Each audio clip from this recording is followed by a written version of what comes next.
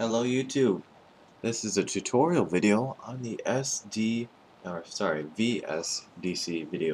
video editor. So you probably want to know how to use this program. Well, I did see a couple other tutorials on YouTube. I thought they were great, but I did not think they went into as much detail as I wanted them to go into. So first kicking off, let's open a new project. Let's call this default 1. And now you can do different resolutions. You can do 1080p or 1920 by 1440 and 4:3 resolution.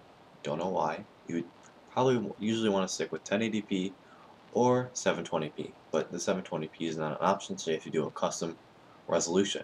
So I did a custom resolution of 1280 by 720. I'm going to keep the frame rate the same, frequency the same, and channels stereo, and then I'm going to import videos that I want to edit. So we're in the wizard, file wizard, and we're going to add videos. I'm just going to add 3 videos that I want to edit, and then you can add transitions. So between videos you can add different transitions that you want. You can always add these later if you want to. And if you're satisfied with that, your clips are ready to go and you just need the transitions, you can hit apply, and then you can export the video right there and then.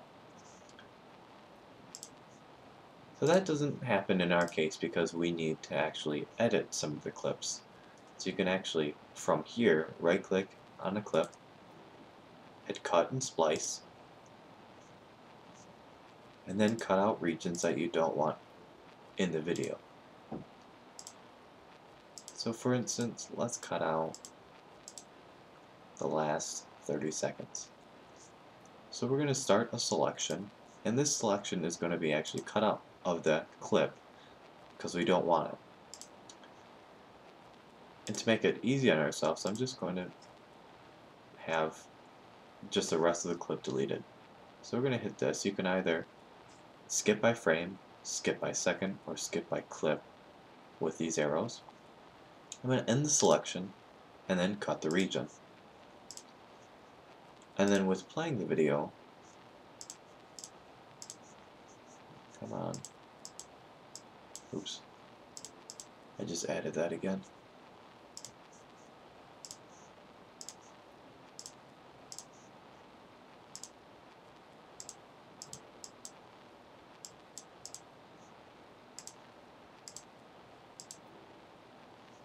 And then the clip ends there. So we took out 30 seconds. It tells you we took from second 20 to second 52, we took that whole chunk out. Now let's say that you wanted to add that back in. So you select either, well, you can either have different selections being deleted. So now you have selection 2 seconds from 3 seconds deleted. Now choose one of the files that you said, well, I kind of want to add 2 more seconds to the end of the video.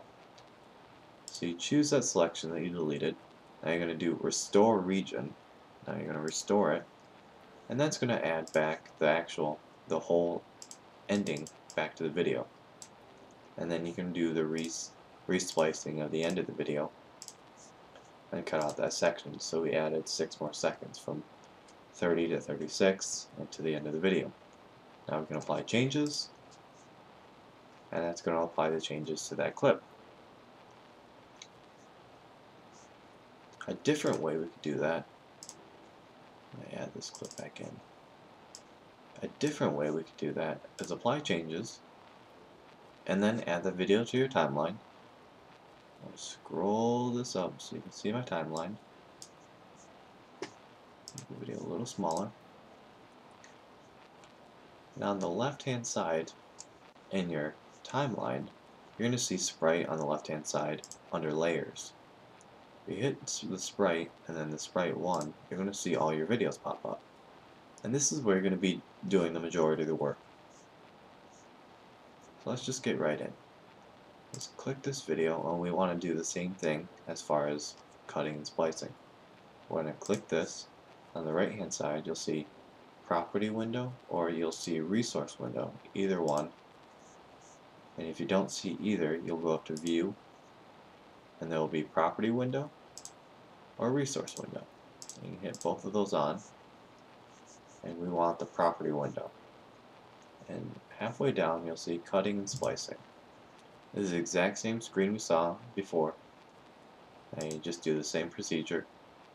You want to start selection, play it for a couple seconds, and I want to cut out 3 seconds, so I'm going to end selection, cut region, and then at the end of the video I want to start selection, and then I want to just delete the rest of this section to the end of the video. To apply changes, and also a duration of the source video has been changed because we shortened the video. We cut out some pieces of it, and we're going to hit yes because it shortened the video.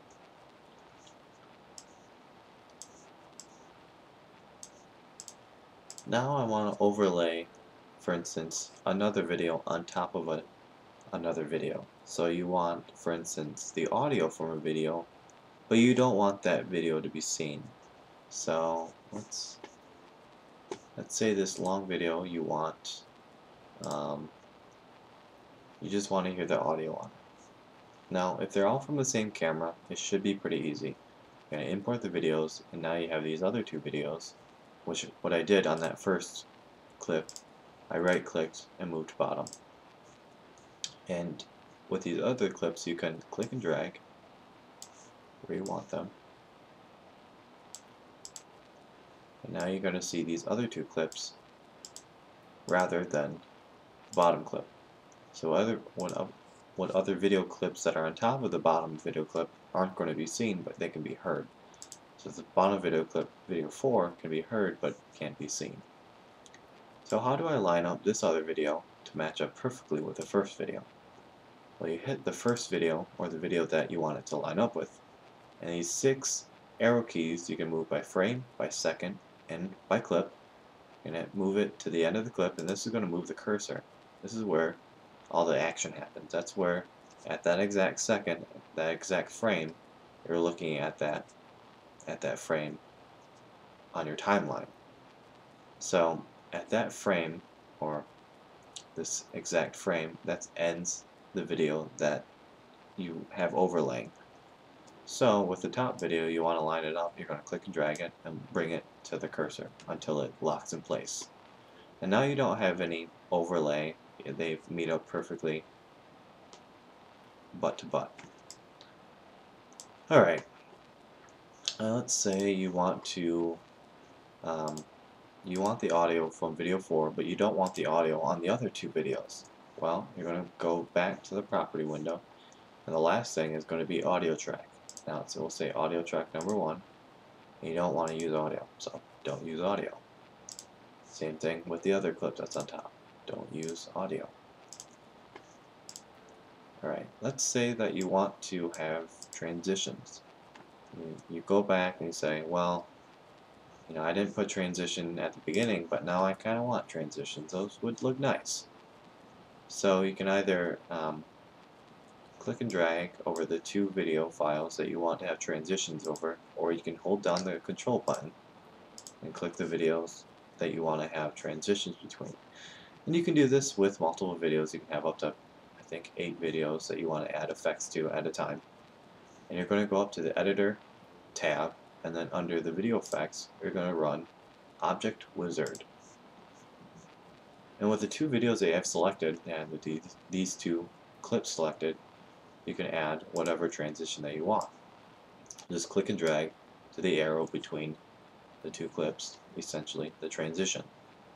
On the right hand side is going to show you the transition and what it's going to look like. So you can hit Apply Settings, and it's going to add that transition in between 2 video clips. You can see it changing right there between the 2 video clips. And if you want to preview anything, you can hit Projects or Scene, and you can hit Preview Scene. The only gripe that I have with this program is that it's very choppy when you preview scenes. The only way that you're going to actually see it smooth is through the cutting and splicing. That's the only time where I've actually seen the video is not choppy, or editing or exporting the video, looking at the video, and then adjust accordingly. Obviously, you don't want to do that every time you want to look at a video, so you kind of have to be um, pretty good with cutting and splicing and doing it that way. So I have roughly 19 seconds of clips, and I want to export this, but when I preview it and I hit pause, I see this 10 out of a minute 30. Well, clearly my footage doesn't go to a minute and 30 seconds, so it's going to just say black. How do I change that? Well, this little white arrow right here, you see it's at a minute 30. I drag that all the way down here to the end of the clip, and you see how it resized everything back to proportion. It's at 19 seconds and 80 milliseconds. And now if you do preview scene and pause it, it's now 10 seconds out of 19. So that is good. There's not a whole bunch of black video after 19 seconds, so it's not a waste. Alright, so after we've done that, I want to add more video. Let's say that you want to add more video. You've said, well, these two videos aren't covering up the whole bottom video, and I want that to be covered. Okay, so you can either do it one of two ways, actually one of 4 ways, but I'll show you 2 ways of doing it that are the easiest.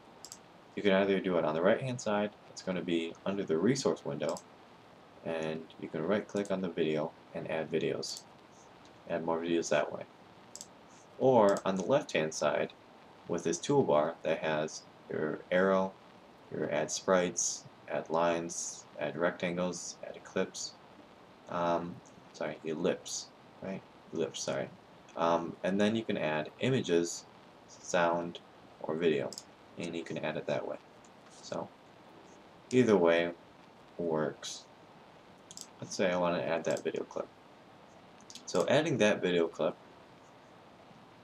you won't initially see it, so you need to, on the screen where your video is, you need to click and drag, and now the video has been added. So even if you mess up on that and you make the image too small and it's over here, that's not a problem. Also, under your resource window, that video file popped up over here, so either way it's going to show up in your resource window, and it'll also show up in your properties window and your object explorer window, video 6. Alright, sprite, and then sprite 1 to get back to my timeline, and my video happens to be off the frame. Now how do I fix that?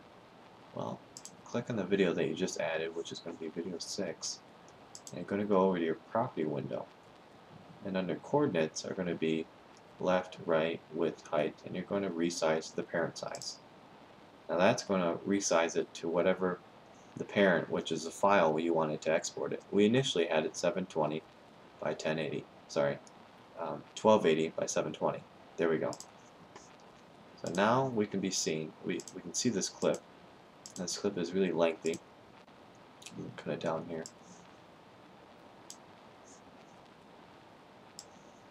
I'm going to move this white tab to make the video clip longer.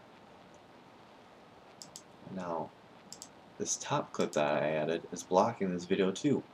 Well, I don't want that. So I'm going to right click the video clip, move it down. Alright.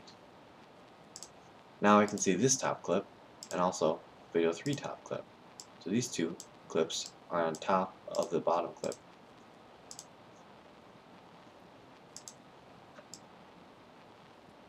Right click this video, or click on this video, go to property window because I don't want to hear that track.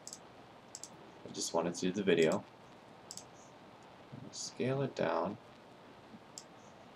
This is just cutting the last so many seconds of this video. Scroll this white arrow on the bottom to meet up with the ending of the clips. So when I export the clip, it's not going to be 12 minutes long with 11 minutes of nothing. Alright, so we added another video clip after the fact, so you don't have to have that wizard and add everything at one time. It can be actually, if you add too long of a clip, it can crash the program or take a really long time. So, alright, now we want to add, let's say, an image. So we go to the left side, add image, or like I said, from the right hand side, we do resource window, images, right click, add images. So I'm going to do on my documents, I'm going to do the benchmark right here. Add this to the window. And you have to click and drag on the window to make it whatever resolution you want it to be. Image. Let that image go.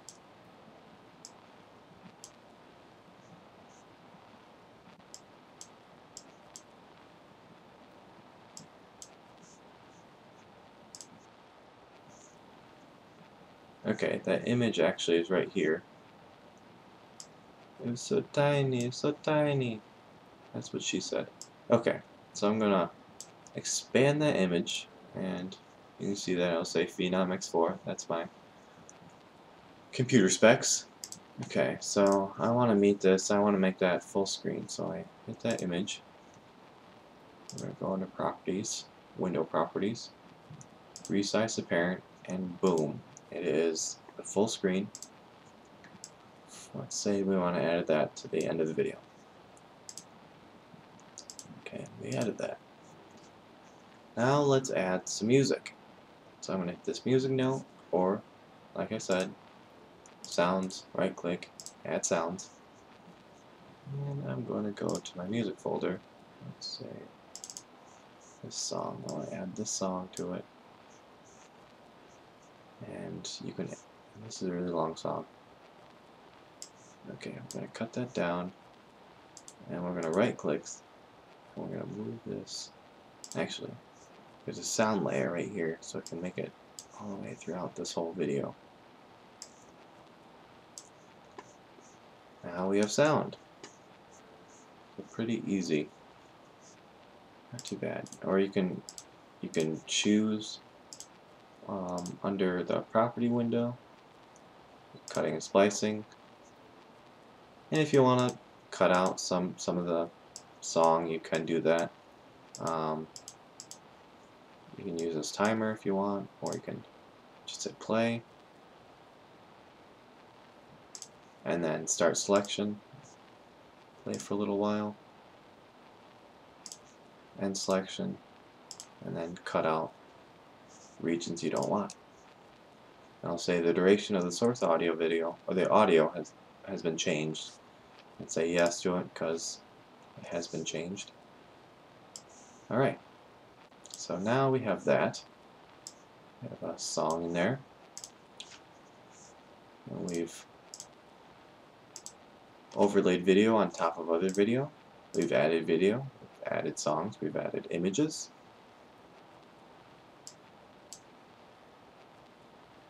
Uh-oh, the image got shrunk a little bit.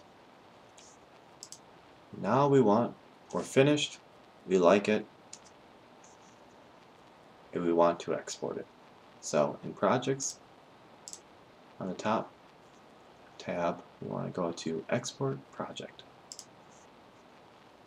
Now initially when we set that resolution, that's going to be what we export our file as. Now this will be probably hidden. It'll say show information. And this is going to be the specs of the video that's going to be sent out of the project. So it's going to be 1280 by 720, 30 frames per second. The bit rate is 1200 kilobits per second. It's an MPEG-4 video. And then this gives you the audio, MP3, 128 kilobits per second stereo, and that'll tell you the duration. Now you can either do it on your PC, do it onto a DVD, or encode it to an iPod, which is the same thing as an MOV file, or a QuickTime MP4 H.264, the encoding of the file. I like the encoding of the H.264 because it is easily uploaded to YouTube, and that's the easiest format to upload. They can take other formats such as AVI, MPEG, I think Windows, I'm not sure, but movie files or MOV files are usually the easiest. Now you can change the name to whatever you want, default, or I'm going to have a default 1. I've already have a default video in there. And now we're going to do convert file.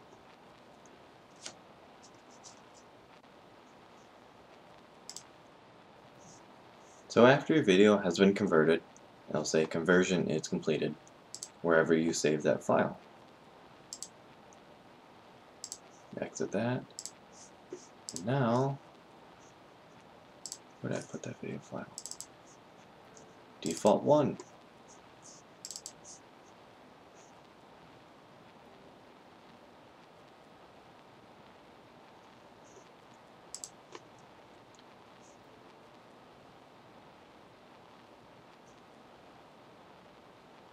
Wonderful. And that is how you use VSDC video editor. If you have any questions, leave it in the comment section below. But I hope you learned something today, and I'll see you next time.